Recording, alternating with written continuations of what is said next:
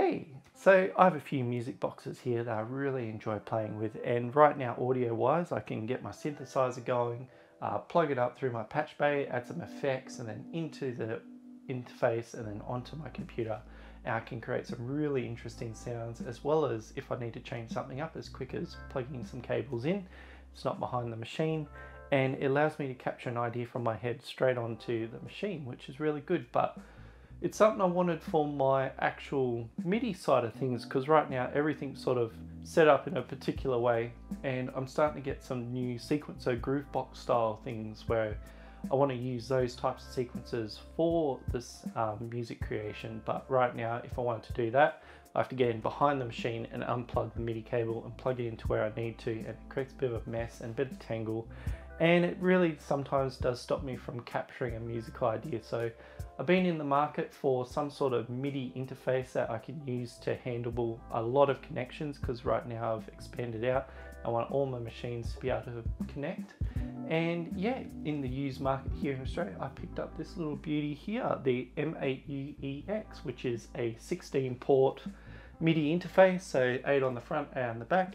It's got some extra USBs, it's got the one that goes into your computer, and it's powered by itself. So it allows it to be used in a standalone version, as well as you can connect up to your computer. So in this video, I wanted to go through the process of connecting this up to my setup. I might run out of MIDI cables, but sort of test out a few ideas. Mainly, can I power some of these synthesizers that run off USB on this thing? How does it all work in standalone, as well as connecting it to a computer? Because one thing is being able to sound design through the computer, as well as if someone else is coming around with their laptop, they can easily grab a USB dongle and then have the same functionality that I have on my computer, but they're able to access all my machines. So yeah, it should be an interesting one.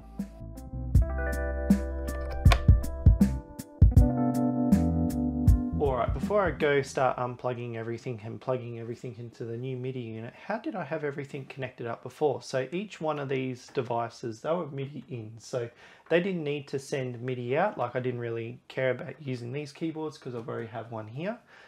So what I'll do is, I used to have my MPC here, and then that would be the brain of the setup, and then that would control each one of these things, and then I'll use the Arturia keyboard here to go into the MPC.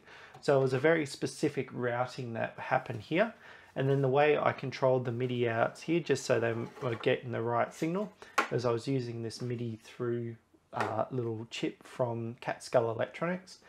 He does a lot of work with Game Boys, and he has a few chips there, so I would highly recommend, if you're looking for specific things, go check out his store.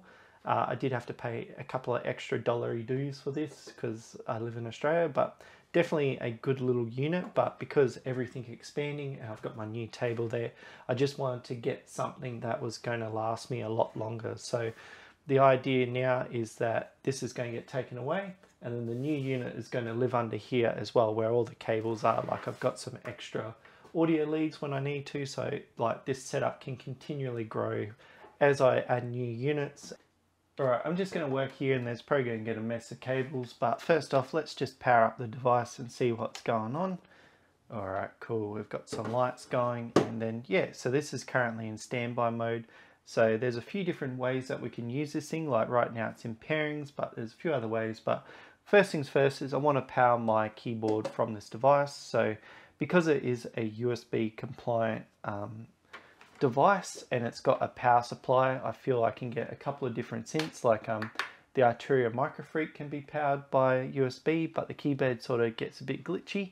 But the Poly and Tracker and Play definitely are USB powered and work really well. So if I can plug them into straight here, that means I can just unplug the Poly and Play or Tracker that I've got set up here and run out the door to do some like out in the field stuff. So that's something I really wanted to test out. So plug that in here, and cool, that's lit up. Next, I want to connect up this keyboard, and from all my readings that in standalone mode, you can't get MIDI from this using the interface here. You still got to use a MIDI cable. So I'm just going to add MIDI and then get the MIDI output here, and try and keep it neat with all the cables.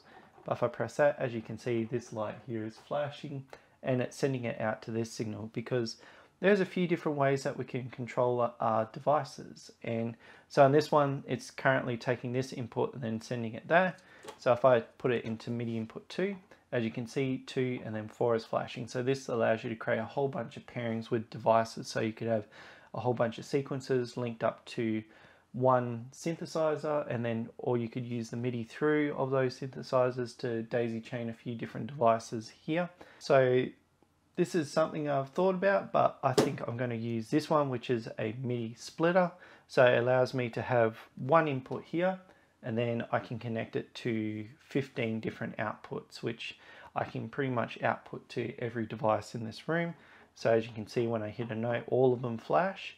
And then if I go on to the next state, you can have a merger. So 15 inputs are merged into one output, which is insane why you would need that many inputs, but they've added it anyway. And yeah, we'll just go back into this mode. So next I'm just going to take my Minilog XD and connect it up into port 3. And if I play a note, cool. The sound's just happening behind me, so it might pick up wrong on the microphone here, but I'm probably going to work in this mode where I can have multiple outs happening, because what I do with my synthesizers is each one has a specific channel. So currently that's in 1. Now if I go 2, which is currently my Minilog XD. So when I'm working in MIDI, so either on the tracker on the computer or with one of my sequences, I can have that point there. So what I probably will do is have this MIDI cable left out, and then that can go to the groove box that I'm working with, whether it's the Poly-M Play, Poly-M Tracker, or the MPC 1000, all of it's all connected. Now before I stick it away, I want to talk about how to connect it to the computer, and it is USB 3 compliant. Alright, so I've got it in computer mode and I've just plugged it in, so as you can see all the colors have changed here, and then what the computer can do is actually control these as ins and outs. And what I've done in Renoise is just create a bit of a sequence that will send MIDI to the Minilog on one, and then the XD will have a different sound. So if I just hit play right now, as you can see, it is detected that these are outputs now, and then are outputting the signal to each one. And then if I was to just stop that, so original, but when I go to unplug it, it goes straight back into that sequence where I can start sending MIDI back out. So really cool little box. I'm very happy with it. There are some other settings for controlling if it's USB 2 or 3 compliant, with a little DIN switch that lives underneath. But I think like definitely this is going to sit under this area here, and then everything's going to connect up to it. So in the end, I'm very happy with this unit, and it didn't solve everything, but when a device solves about 90% of my problems, then I think it's a really good purchase. And my plan is this is going to handle all the MIDI output. So all the synthesizer ins, they're going to be connected to this thing. And that means that whether it's on the computer or with a groove box, it's going to run everything I want. And I'm definitely going to keep this little MIDI splitter around because it's really handy. And what I'll probably do is use a KeyStep Pro to connect up to here, and then split the MIDI keyboard signal to all my groove boxes. So then I can pair it with this one as well. So everything will be connected except for one MIDI cable right now that I can pass around to the groove box that I want to play with. And I'll probably fix that sometime in the future. But right now, like, moving one cable is better than moving every cable. So I did run out of MIDI cables, so I probably need to do a run to JCar and raid all their DIN sockets, so I'll be really happy to get that underway. But yeah, I hope you found this one useful, and if you did, definitely give it that thumbs up, because it does tell the algorithm to point this to other people. And if you have any questions about what was said today, or MIDI, or this box right here, definitely feel free to leave them in the comments below. Happy to help out and answer any questions. And in the end, I hope you found this one enjoyable to watch, and I look forward to seeing you next time.